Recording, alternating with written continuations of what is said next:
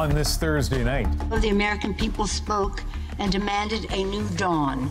A seismic shift in Washington. The Democrats take back the House, leaving government divided. Hopefully we're going to work together and we're going to get lots of things done. But after months of fighting, can anything really change? It might be a further escalation to cancel. Canadian MPs and senators are heading to China just as Beijing's words about the detained Canadians get harsher. The delicate dance ahead. Contois holds and shoots, and Luukkonen makes the save. A disappointing loss sets off a torrent of ugly comments online, but then a change in tone. Hold your head up high. Canada loves you. Well, it's something to smile about. This is The National.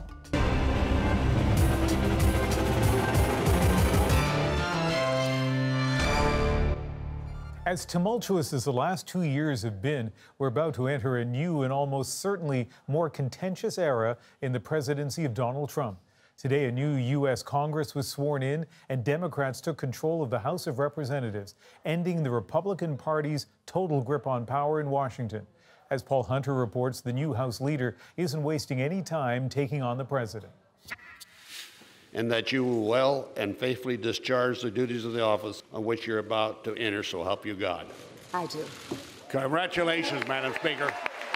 It is the third most powerful political position in America, Speaker of the House of Representatives, and it makes Democrat Nancy Pelosi now, in effect, leader of the Donald Trump opposition. As of today, she and her party control this place. And while much has been made of all the newly elected fresh faces, a record number of women on Capitol Hill, and more diversity than ever, today the real focus was on Pelosi, who signaled she's set to take on Trump, not least his divisive policies on immigration. On that, Pelosi quoted a revered Republican. He said, if we ever close the door to new Americans, our leadership role in the world will soon be lost. Ronald Reagan. But the to-do list for Democratic lawmakers is a lengthy one. Today, Pelosi pledged action on climate change, to strengthen gun control, to lower the cost of health care, and more. As for the president, the key question is, what about him? It's believed Democrats also want laws protecting special counsel Robert Mueller, as well provisions forcing all presidential candidates to hand over their tax returns. And there's already talk of a push, yes, to impeach Donald Trump. Democrats can now also launch congressional investigations, and they're likely to examine whether Trump has obstructed justice, profited from being in office, broken campaign finance laws, and cheated on his taxes. It's a new political world for the president. If he's having a struggle with the old political world where Republicans had a majority in the House and Senate, get ready for a new day. Then there's that border wall, sticking point in the ongoing partial government shutdown. Trump himself today stunned reporters with his first ever trip to the White House briefing room to press Democrats into signing off on tax money to build that wall. Without a very strong form of barrier, call it what you will, but without a wall, you cannot have border security. It won't work. Said Pelosi tonight he'll get not a penny for it, as both sides brace for a bitter period of hard-nosed, toe-to-toe battling and deep-dive investigation into all of it. It begins now. Paul Hunter, CBC News, Washington. One of the Democrats' first orders of business, passing a bill to end the partial government shutdown, but it's not expected to survive the Republican Senate or a presidential veto. And after 13 days, the shutdown's impact is growing. We are, and I need to use the bathroom. The most noticeable impact is at parks and monuments. You can see it, you can smell it too. These porta potties are so disgusting. That includes in the U.S. Capitol, where the overflowing toilets and trash cans are not a good look. And sometimes it's what you can't see. The Smithsonian's museums and zoo are closed. It's Panda Cam, even less exciting than usual. But it's more than an inconvenience. 800,000 federal workers are at least temporarily out of a paycheck. I'll have to make a tough choice between, paying my utilities or going and buying groceries. The D.C. Marriage Bureau is furloughed, so people can't officially tie the knot.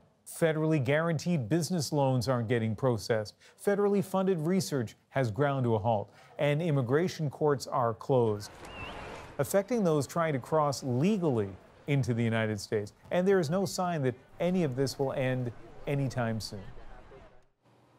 Blunt words from Beijing today on 2 Canadian detainees. The country's top prosecutor says he is certain they broke the law. China's hard line means neither the legal drama nor the diplomatic battle are anywhere near being over. But that's not stopping a group of Canadian MPs and senators from heading to China this week. Katie Simpson explains what they're planning. News of worsening tensions between Canada and China is not enough to stop a group of parliamentarians from heading to Shanghai on Saturday. At the end of the day, if there was a risk, we wouldn't be going. Conservative MP Michael Cooper is one of 6 legislators going on a bipartisan multi-city mission to promote business ties and improve relations between countries. The head of our delegation did speak with officials from Global Affairs Canada, and the message that they sent was that it would be better that we go than not go. In fact, it might be a further escalation to cancel. Canada has already postponed one high-level trip to China. Tourism Minister Melanie Joly paused plans for a December visit because of the diplomatic dispute. It all began when China arrested former diplomat Michael Kovrig and entrepreneur Michael Spavor and accused the Canadian men of endangering Chinese national security. Their detention is widely seen as retaliation for Canada's arrest of Huawei CFO Meng Wanzhou. In China's strongest statement yet, the country's top prosecutor insisted there is no doubt the 2 Canadians violated Chinese laws and regulations. Canada rejects the claims and is demanding Kovrig and Spavor be released. The upcoming parliamentary visit will be a fresh opportunity for Canadians to make that case in person. It's important that there be as many lines of contact with China now as possible. It's not a time to cut things off. More communication is what a powerful American lawmaker is calling for as well. Democratic Senator Mark Warner, a prominent China critic, says the Trump administration needs to step up on behalf of Ottawa. I think we need to do more to bring our pressure, as well as other of our allies' pressure, to bear on trying to get these Canadian citizens released. Global Affairs confirms 13 Canadians have been arrested by Chinese authorities since this dispute began. The number may seem high, but senior sources say that's about average for a month in China. But the arrests of Michael Kovrig and Michael Spavor are unusual, given the serious allegations made against them. Katie Simpson, CBC News, Ottawa. So China is making waves in foreign affairs. It's also made a major market impact. Today, the Dow, S&P, and NASDAQ all shed between 2% and 3%. Now, this after markets digested the news of disappointing results from tech giant Apple. Its stock alone dropped 10%. The reason, according to Apple's CEO, China. And so as we look at what's going on in China, it's clear that the economy began to slow there. China is, by some measures, already the world's biggest economy. It doesn't just make stuff these days, it buys stuff. Early last year, GM sold 30% more cars in China than it did in the U.S. Starbucks was opening up a new store there every 15 hours. But over the past 6 months, experts have noticed a major shift. We're seeing weakness in the consumer sector, we're seeing weakness in manufacturing activity, and weakness when it comes to general business investment as well. And the breadth of that weakness across all of these sectors means that it's not an isolated incident. This really is an economy that's slowing down faster than we would have expected. Why? Well, some point to the trade war between the U.S. and China. By placing tariffs on foreign imports of steel and aluminum. Tit-for-tat tariffs have taken a bit of a bite, but the roots of China's slowdown may be deeper. To me, this is really just a cut on top of an already broken arm. China is really moving from a manufacturing, industrial-based economy to a consumer-based economy. That transition means the kind of sedate growth you see in developed economies. In fact, Beijing has been trying to engineer the transition, for example, by tapping the brakes on credit. We know that China is going to slow over the long run, but what we're hoping is that it's a smooth transition. And if we see economic numbers like we did this week out of China, the concern is that it's not smooth at all. It's a bumpy ride and maybe one that we're going a little too quickly down. So it's easy to see how bad Apple results have rippled through markets around the world. If Chinese growth hits a wall, everyone will feel it. And eyes will be on not just Washington, but Beijing to see what they do next. It's possible that economic slowdown may be part of the reason China isn't making a bigger fuss about this next achievement, domestically at least. It didn't even lead the evening newscast, even though it's history. China managed to land a craft on the dark side of the moon. And as Briar Stewart tells us, this is proof of China's ambitions on the world stage and above it. Scientists with China's National Space Administration watched the final moments before touchdown. The probe landed accurately and steadily, hitting the bullseye, he says. Its target, the largest, deepest, and oldest crater, and it's on the side of the moon that never faces Earth. Because of that, scientists can't communicate directly with the probe. In May, they launched a satellite to relay messages and transmit images. This is a fairly new installation for us here at the observatory. And it's those pictures Edward Bloomer is so excited about. He's an astronomer with Britain's Royal Observatory. For lots of members of the public, it's going to be really interesting in terms of, fundamentally getting cool pictures back. Both the lander and the rover are equipped with cameras. They were launched back in December. The entire mission hasn't been well publicized, even in China. These things are expensive and they are complicated and they take a lot of effort. You don't always necessarily want to be shouting about things that are that expensive and complicated that might not work. But it did work and is being heralded as a milestone. Unlike other missions, China's probe has landed on a part of the moon that has been unexplored. It's going to be surveying the geology and conducting biological experiments, and experts say it plays into China's greater ambitions to be a space superpower. China wants to position itself as a global leader, both politically and when it comes to scientific and technological advances. Joining the space race is part of meeting that goal. Well, they want to put humans on the moon, so they want to build a moon base, and that's what they're working towards, and they're collecting data to find out, is that going to be physically possible?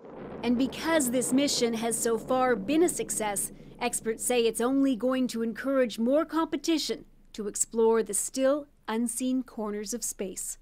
Briar Stewart, CBC News, London. They're designed to take clothing donations, not lives. But at least 7 Canadians, 5 of them in British Columbia, have died in donation bins. The latest this week in West Vancouver. People crawl or fall in, and then they can't get out. Now, as Chris O'Neill-Yates tells us, some communities are banishing the bins. I cried. I couldn't believe it. The news of yet another death in a clothing donation bin hit Loretta Sundstrom hard. Her 45-year-old daughter, Anita Hawk, died in 2015 after getting stuck in a bin in Maple Ridge, BC. She was homeless and collected clothes from bins for other homeless people. She would bring them to my house and wash them if they weren't clean or if they had a smell to them. And she would give them away to whoever needed them. Sundstrom says something has to be done about the bins. Shut them all down and then get a designer and redesign these things. The latest tragedy happened in West Vancouver. A 34-year-old man died on Sunday in a bin similar to this one. The city has now closed all bins. I think the next step has to be investigating different bin designs or modifications of these bins. And the city of Vancouver issued a statement late today saying about 90% have been removed. Any remaining bins will be removed in early 2019. And that alternative options are available to donate used clothing, including thrift stores. But those who work with vulnerable people say action should have been taken long ago, everywhere. Because this is a national issue, to make sure that we have the bins that are helping people, but also just make sure they're not going to take anybody's life. Engineers are working on ways to make safer donation bins. I think Anita would still be here if that design would have been made a long time ago. In the meantime, Sundstrom hopes no one else will die the way her daughter did. Chris O'Neill-Yates, CBC News, Vancouver. And tonight, the nonprofit group that owns the bin involved in Sunday's death said it's removing 146 of the bins across the province. Inclusion BC says last year it asked university engineering students to work on safer designs, and that those designs are now in the prototype phase. Well, here's another urban danger. Imagine driving down a highway and this lands on your windshield. Say that sheet of plywood came loose from a truck and smashed into this car. The good news is the 3 women in the car got away with just small cuts, scratches, and bruises, but as you can imagine, it was terrifying. Tonight, the driver of that car is our witness. And I saw something is flying from a truck and it goes straight to my car. And within maybe less than 30 seconds, just came to my car, hit my car, and comes in my car, and even like I got a hit in my arm. And at the moment they are saying like you have a blood in your head too. And right away I called 911, and within 2 minutes they all on there, and I saw like she is bleeding too. I just feel like, oh, luckily I'm alive. And I saw like lots of cars crossing me at the moment, and I was on the highway, busy highway, right? And front of, like just middle of the highway. And no one is stopping. That's the thing I saw and I shocked. Some other stories we're following tonight on The National. A 15-year-old girl has died after jumping from a ski lift in the Abitibi region of Quebec. Police say she and her friend deliberately jumped off before reaching the top last night, but the teenager didn't realize she was landing on a snow-covered rock. The resort was closed today, but says it will reopen tomorrow. We are tracking a major storm in British Columbia. Up to 90 millimeters of rain has fallen across Metro Vancouver since yesterday. Rainfall warnings still in effect, and that rain meant heavy snow for the mountains. An extreme avalanche risk is in place for most of BC's southern mountains. The same storm has also prompted wind and heavy snowfall warnings through the Rockies in Alberta. And another storm we're watching for, this one is set to hit Thailand. This resort island, normally bustling with tourists, but the storm has forced thousands to flee. It's expected to strike the southern coast tomorrow with heavy rain, strong winds, and huge waves. Still ahead on The National, it's Thursday. That means That Issue. And now that we're in an election year, Rosie puts your questions to the game. And how a Canadian teen who just scored a huge win on the tennis court is inspiring players back home. I think that it just inspires me that that nothing's impossible, and you can always achieve your goals and your dreams as long as you work hard and you stay focused like she does.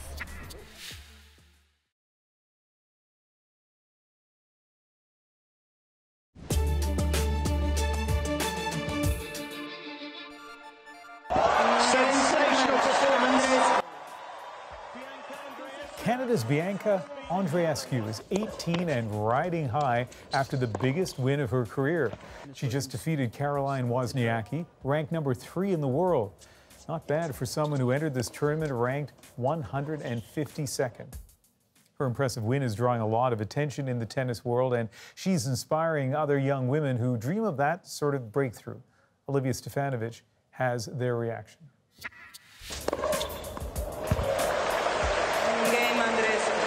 If you didn't know her name before, sensational performance. Get ready to hear a lot more about Bianca Andreescu. She's into the quarterfinals in Auckland after a truly brilliant performance. The 18-year-old from Mississauga, Ontario, just beat the player ranked 3rd highest in the world. I can't believe it right now. I mean, I've dreamt of playing on this stage against top players, and now I'm here. Her storybook performance made all the more stunning since she was coughing during the match and recovering from back issues. I just fought till the end. I text her this morning and I just say 2 thumbs up. Her win isn't surprising, though, to Andre Labelle. who's been coaching her since she was 15. She has been saying that all these years. My goal is to become #1 in the world. I like to have girls that are thinking, they want to be the best. And she's 100% committed behind her career. Her ambition and talent are already being felt on the courts where she trains. Well, I think that it just inspires me that that nothing's impossible and you can always achieve your goals and your dreams. It's the mentality and it's how hard you work to become who you want to be. For LaBelle, that's just what he wants to hear.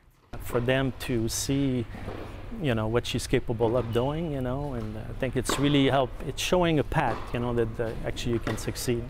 Andreescu now faces Venus Williams in the tournament, seen as a warm-up to the prestigious Australian Open. But before they play... First, I have to swallow this win, and then we'll think about tomorrow. But I'm honestly really excited just being here. She's taking it all in, as those back home wait eagerly to see how far she'll go. Olivia Stefanovic, CBC News, Toronto.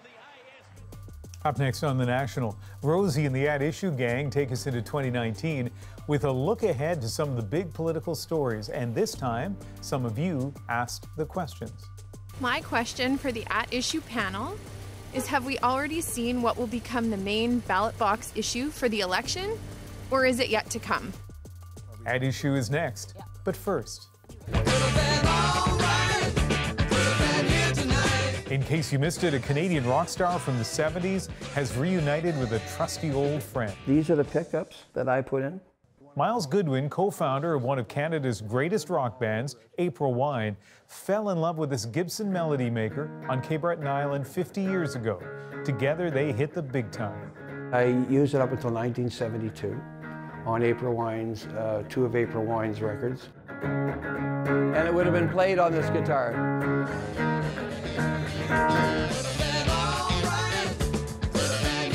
Could Have Been a Lady was a breakthrough hit in Canada and the United States.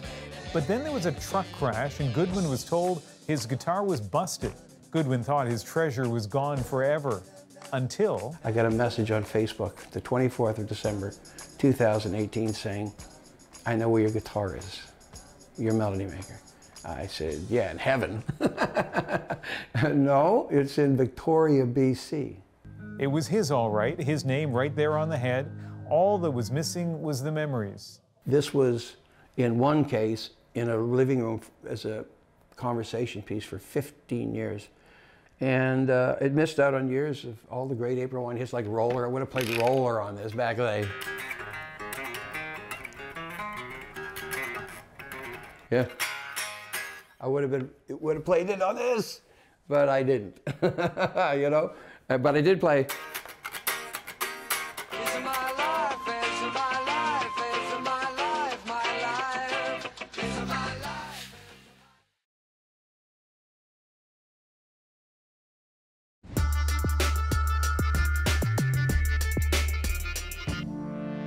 My question for the At Issue panel. This is my question for the At Issue panel. My question for the At Issue panel is. My question for the At Issue panel.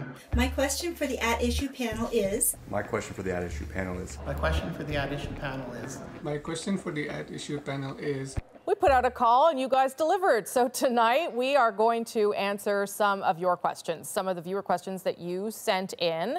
Althea, Paul, Chantal, and Andrew all here with me in studio in Toronto. And this handy dandy prop that our producers have come up with. You know that I do At Issue Roulette. We're so high tech here at the CBC. So that's how I'll determine who gets to answer the first question. And the first question comes from Sarah Stroder in Yellowknife. My question for the At Issue panel is, have we already seen what will become the main ballot box issue for the election, or is it yet to come? All right, I'm spinning it. I'm really doing that. It might take too long, so I'm only going to do it once. Andrew, the issue for the next election, do we know it, or is it yet to come? We don't know it. I'm not sure it is yet to come because I actually reject the whole idea of there being a ballot box issue. This is something that we in the media get sucked into because the parties definitely have their preferred ballot box issue and they try to imprint it upon our brains. But there's 17 million voters out there and each of them has their own ballot box issue. But is it not true that things get galvanized a little bit and everyone starts to talk about this? Yes, but you've got regardless of specific issues, you've got trends. For instance, I don't believe that this will be an election where change or the move for change will be a huge factor, not like Ontario and Quebec, because this is a government that only has had one term. But beyond that, competence comes into play. And once you've looked at all the issues, the question will be, who do I trust to be Prime Minister? And that is the question that comes back in every election. Let's start, Paul. I suspect we actually have seen the issue that will drive most of the decisions of undecided voters in the next election. We just don't know what it is yet. It's like an Agatha Christie novel. Will it be Professor Climate Change? Will it be Miss Migration? Will it be Dr. Affordability? Stay tuned for the last act when Hercule Poirot will reveal everything. That's such a small sliver of the vote is people who are choosing between the Conservatives and the Liberals. Lots of people are going to vote NDP, not even wanting them to be the government. Right. People have a million different reasons to prefer voting. Yeah. I agree with Chantal. I think trust and competence is really what's going to be at stake in the election. I also think there can be side issues like migration, like climate change, like guns. Even electoral reform for some people might speak to trust and competence. Can you trust Justin Trudeau if he broke his promise the last time? There may also be things that we don't see come on the horizon. Like, you know, there's now talk that we might see a global recession coming in the later stages of 2019. Well, that changes the tone about maybe people didn't really care about deficits, but maybe they will start caring about deficits and debt a little bit more strongly than they do. It also depends. It also depends, I think, probably on where you live too for all of those issues. Of Okay, next question is I'm going to spin it as I'm watching because otherwise it'll take too long. Travis Mitchell in Brampton, Ontario. Go ahead, Travis. My question for the at-issue panel is how much disruption is the PPC likely to cause in the next election, and for the Conservative Party in particular? So I'll go to you, Chantal. You came up on my spinner. We don't know is the short answer. It's too early to tell for sure. Maxime Bernier is mostly fishing in Conservative waters, which is unnerving for the Conservatives. He's doing well in those waters in places like Saskatchewan and Alberta, where there is not a lot of destruction that he can wreak on the Conservatives because they have such a wide base. So the real question is, to me, will he be a factor in Ontario, where the battle will be competitive and will go a long way to determine whether it's a majority, a minority, a Liberal or a Conservative government? And if he is a factor in Ontario, that will be bad news for Andrew Scheer. What do you think, Andrew? I suspect more than perhaps we might estimate at this time. And I say that by looking at the Conservatives' body language. You know, in the last few weeks, Scheer has been taking positions on, for example, sort of targeting the media, which he then backed away from a little bit, particularly on the Global Migration Pact, which was this issue from the fever swamp of the right-wing blogosphere. That looks like a party that's worried about that he might make inroads in, and they're trying to cover that off. I 100% agree with what Andrew just said. I think the fact that Andrew Scheer came out and took such a decisive stand on the Global Migration Compact, which really was not anything that people at the grocery store seem to be talking about, but there was a move and MPs' offices were being bombarded from calls. It was on social media channels. And Maxime Bernier was going to rallies and saying, I'm the only political party that's willing to stand up on this issue. The Conservatives are not willing to do this. And they took that away from him. They would not have done that if they did not feel that they were creating a wedge issue between themselves and Mr. Bernier. So I do think they are a little bit worried about maybe that their people won't be as mobilized to come out to the polls. More that than really that he's going to capture, you know, that 1% of polls or maybe 2 or 3 that is going to really impact their chances in the next election. Mr. Wells. I'd be real surprised if the margin of Liberal victory over the Conservatives in the next election, if that's how it ends up, is smaller than the vote of Maxime Bernier's party. In other words, I'll be real surprised if Maxime Bernier by himself is enough to lose this election for the Conservatives. So Conservatives are going to win despite him, or they're going to lose and he wouldn't have helped if he'd stayed on board. One of the things Conservatives have to do in the interim, like I can't predict their behavior next September, but right now, they need to act like the party that Maxime Bernier voters can come back home to if they give up on Bernier. So they can't denigrate the party or its members or their choices.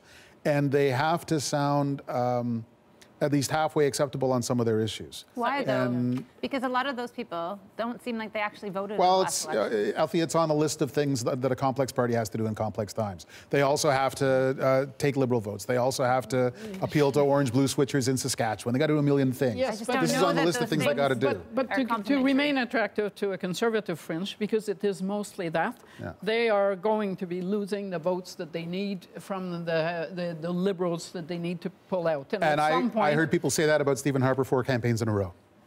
Okay, let's move on. Let's move on to question 3. We'll agree to disagree on that one. Michael Saad in Colehurst, Alberta, asks this. Hi, I'm Mike from Colehurst, Alberta, Canada. My question for the At Issue panel is, what, in the panel's opinion, is the biggest threat facing Canadian unity and federalism heading into 2019? Okay, Althea, you. Well, he's from Alberta, and I think really right now that's where most of the fervor that's anti-federation seems to be coming from. There is no huge threat coming from Quebec. I think there's no real threat coming from Alberta either, but I think there's a lot of disenchantment, and that speaks to a lot of what Rachel Notley is doing, and certainly for what Jason Kenney is doing as well. It's going to be very difficult for whoever is Prime Minister to reconcile Alberta's expectations on the pipeline development front and the resistance in places like Quebec and BC.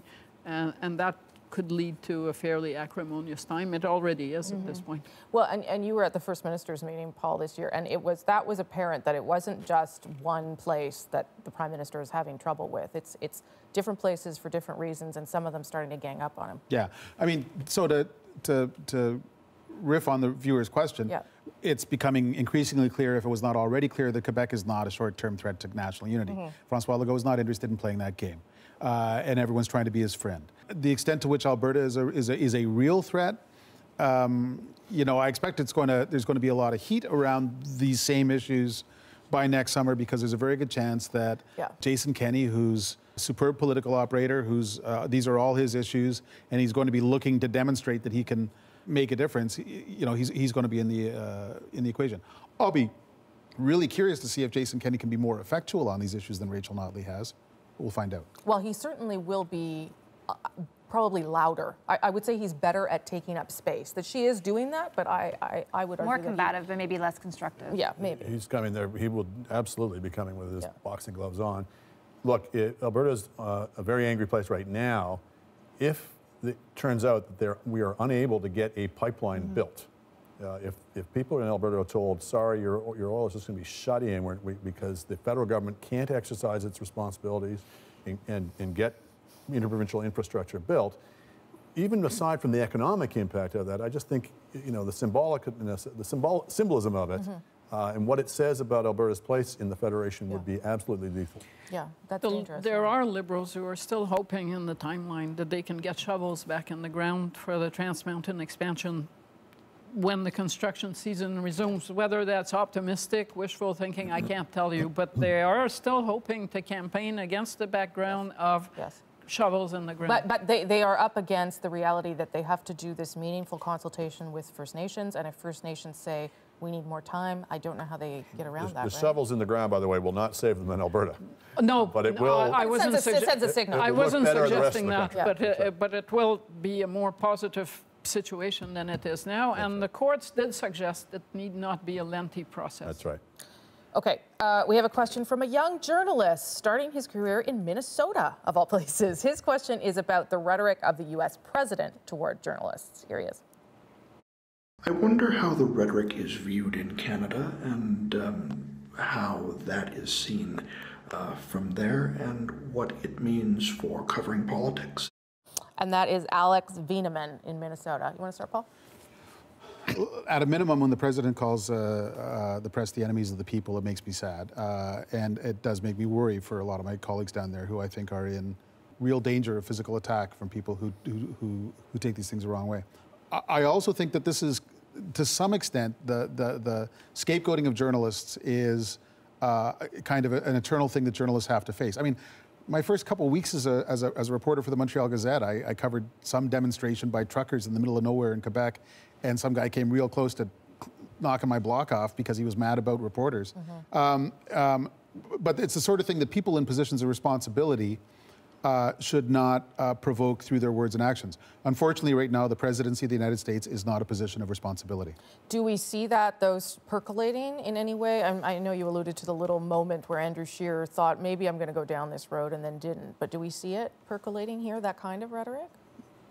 Every once in a while, the Conservatives will send a fundraising note saying that the Liberal media in Ottawa is against them.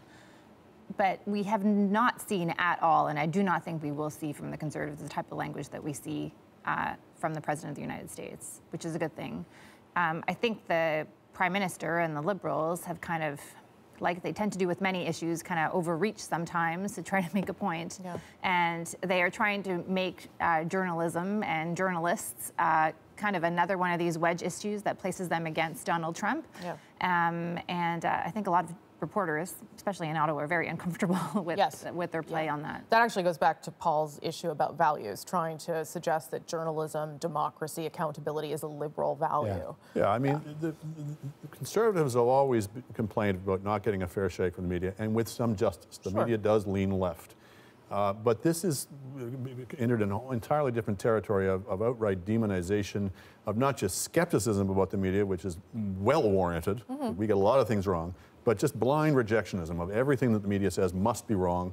I think in the Trump populist case, it's part of a broader rejection of knowledge and of elites and people who know stuff. So we're just one part of that. But it becomes particularly toxic, as Paul said, when political leaders, not just Trump, but others, are kind of leading the chant and making the press out to be not a flawed but necessary vehicle in democracy, but the enemy of the people. That has gone, way over the line. Yeah, last word to you. And I have seen so far no evidence that the serious Conservatives were indulging in that kind of language. When one of them does, if that happens, I'll decide that person is not a serious, responsible politician. Okay. Don't write me for these at-issue roulette things. I can't get you one. This is a custom-made, one-of-a-kind thing. I can't even give it to you guys. Thank you all. Appreciate you being here. Andrew, Chantal, Althea, and Paul. Still ahead on The National, finding hope in an image. We visit a community in northern Saskatchewan with a new photography club aimed at saving lives. And you just forget about everything because you're too busy looking at the beauty. Like, you're too busy getting that perfect angle. It takes all your problems away. That camera can do a lot to one person.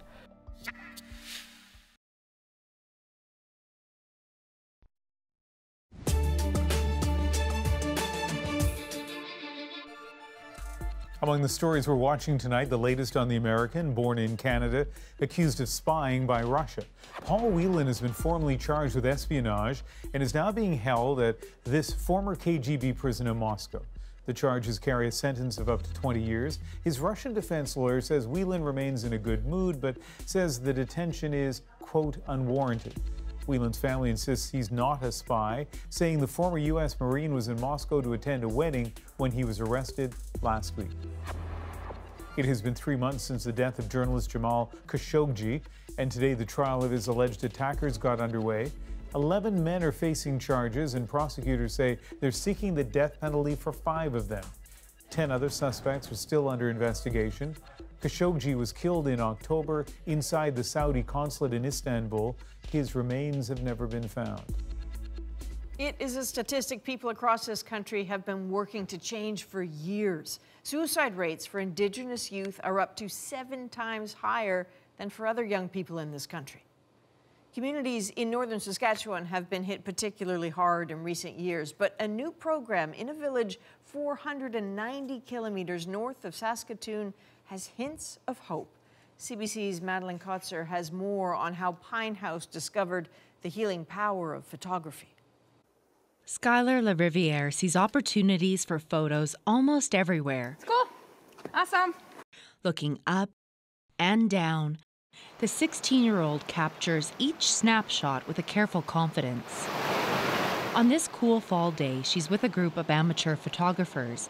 They're winding their way through boreal forest to the base of a waterfall to take pictures. A few months ago, it was a very different story. LaRiviere was alone in the forest, ready to give up on life.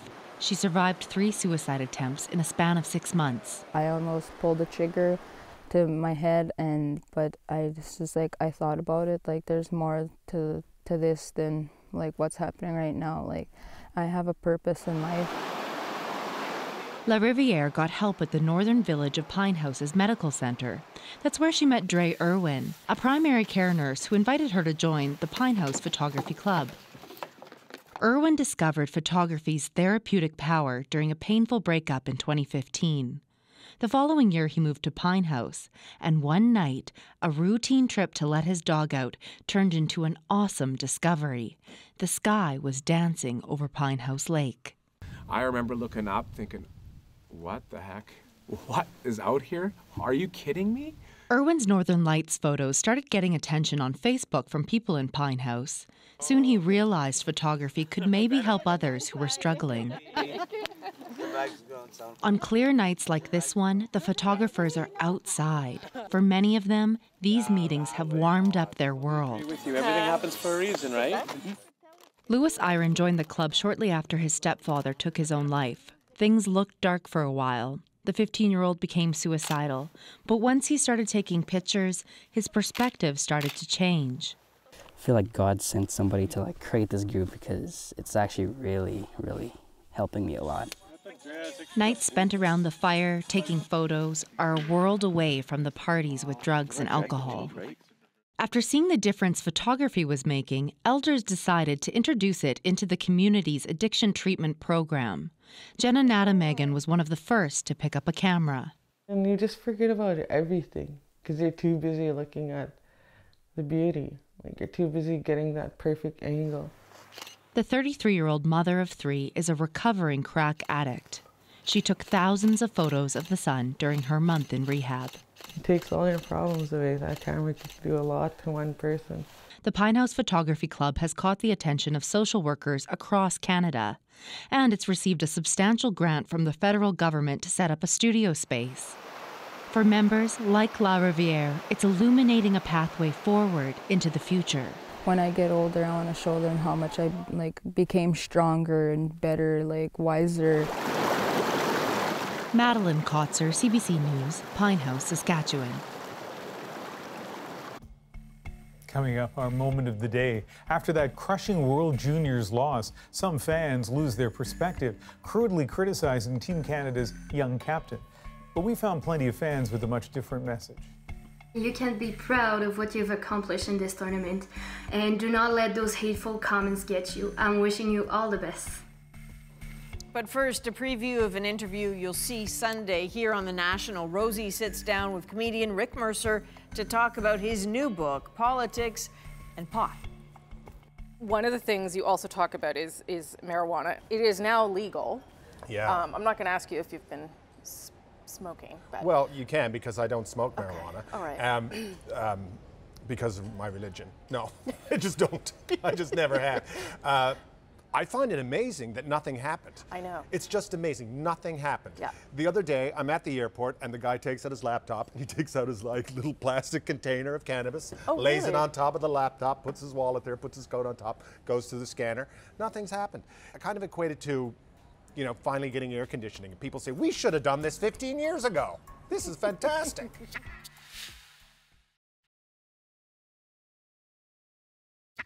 Oh, and he's going to go with the captain, Comtois. It would have won Canada the game. Captain Max Comtois awarded a penalty shot in overtime at the World Junior quarterfinal. If only. Comtois holds and shoots, and look at him, makes the save. Finland would go on to win, and Canada eliminated. It's not the first one that I missed. It's not going to be the last one, and it has to hurt. Perhaps it won't surprise you that on social media, unhappiness among fans turned ugly. Some of it aimed at the young captain, just 19 years old. Worst ice hockey player I've ever seen. And a lot of it more crude. You effing useless bag of... Representatives for Comtois released a statement coming to his defense saying it is shameful and incomprehensible that a few cowards who can hide behind social media could make such vicious attacks on these young men's character after they've battled their hearts out for their country. Well put, but if that wasn't enough to quiet the trolls, other social media users picked up the charge. Their messages of support for Comtois are our moment of the day. Hi Maxime, you're a beast out there. Hold your head up high. As a French Canadian, I'm very proud that you are a captain. You can be proud of what you've accomplished in this tournament. Hey Max, keep it up. Keep it up. We love you, buddy. As a Canadian, I'm proud of the efforts that you and your teammates gave at the World Junior Championships.